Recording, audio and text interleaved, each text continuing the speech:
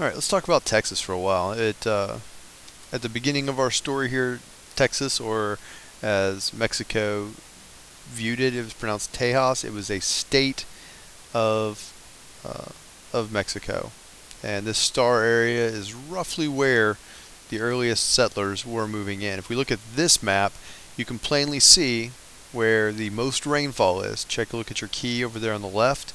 The darker the green, the more rain. The darker the red, the least amount of rain. And these Gulf coastal plains here were extremely popular. Many people from the United States were moving into this region. Uh, well, why were they allowing these settlers to move in anyway?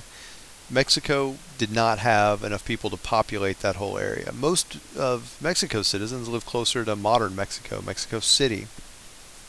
And the Native Americans in that area are raiding, and Mexico can't control it. So they invite some settlers to come in. They ask for Catholic settlers because Catholicism was the main religion in Mexico. They thought that would join their peoples together with common faith. They might be able to, or they want to encourage people to obey Mexican law, speak Spanish, learn Spanish, and just essentially invite these people to join their country beginning in 1821. It doesn't happen that quickly, though. Most Americans coming to Texas are really there for land. They're not super interested in not being American anymore.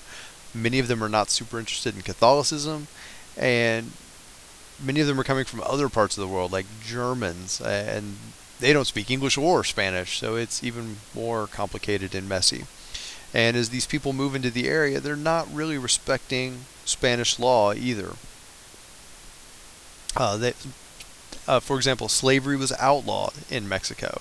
So in Texas, slavery was illegal, but people continued practicing slavery and bringing slaves into Texas. So a couple things happen in quick succession in the 1830s. First off, Santa Anna, the guy on the left there, becomes dictator of Mexico. And you got to remember that Americans remember their grandparents throwing off the King of England to have a free and democratic society and be able to vote and choose their leaders for them. So now they've gone from a country where they felt like they were participating in the government to where they are subjected to a dictator. This is not going to make them happy. Stephen Austin and many others, Texans, favor independence. And keep in mind, these Texans talking about independence were not just the European American settlers who came from the United States. There were many Tejanos, which were Spanish or Mexican Texans who also favored independence or resisting Santa Anna. And these Tejanos will be fighting in the battles with the Texan army. Sam Houston, the guy on the right, he is the one who became the commander of the Army of Texas that we read about in chapters 1 and 2 of Which Way to the Wild West. So the Texas War for Independence is mostly in 1836. It is a much shorter affair than the American Revolutionary War.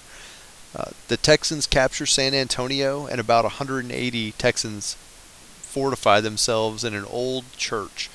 It's called a mission, known as the Alamo. Now, the Mexican army surrounds them and bombard and harass for 13 days, and finally they decide they're going to attack and kill all the defenders and just be done with it to make an example of them.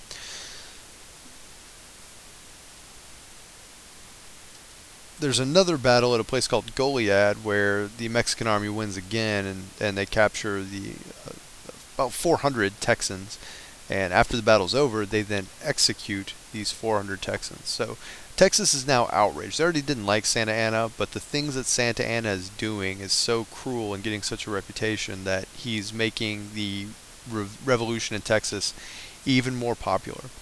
So Santa Anna kind of plays a trick on, Sam Houston kind of plays a trick on Santa Anna. Sam starts to run. If you follow the map here, you can see they lose in San Antonio. They lose here in Gonzales after the Alamo, of course. At first this was a battle. Now Houston's on the run. And he's forcing Santa Anna to chase him. But the catch is, the further Santa Anna moves east, the longer Santa Anna's supply trains are. So he has to keep sending people back for supplies, or slowing down, waiting for the wagons to catch up. So he starts leaving troops behind. And by the time they get to San Jacinto, his army is barely larger than the Texas army. And this is where they turn around. and Sam Houston leads the attack. And the whole battle only lasts something like 18 minutes before Houston has just routed the Mexican army, captured Santa Anna, and forced Santa Anna to agree to leave Texas and arguably recognize Texas independence. Although that was debated between Mexico after the war, though that they no longer had control of Texas. Whether they recognized its independence or not was, anyway, they were not excited about it. I'll leave it at that. So Mexico, as I mentioned a moment ago, views the Republic of Texas as a territory in rebellion. Texas wants to join the U.S., but the U.S. doesn't want to get involved in Texas and Mexico's war and conflict, so they do not bring Texas into the Union. So Texas remains independent for 9 years, which is a long time for a state to be in rebellion. So kind of Mexico really knew Texas wasn't part of their country anymore, but there wasn't a whole lot they could do about it. And then 9 years later, and we'll talk about this in a minute, and you saw it at the end of, I believe, chapter 3 with James K. Polk, Texas will be brought into the Union.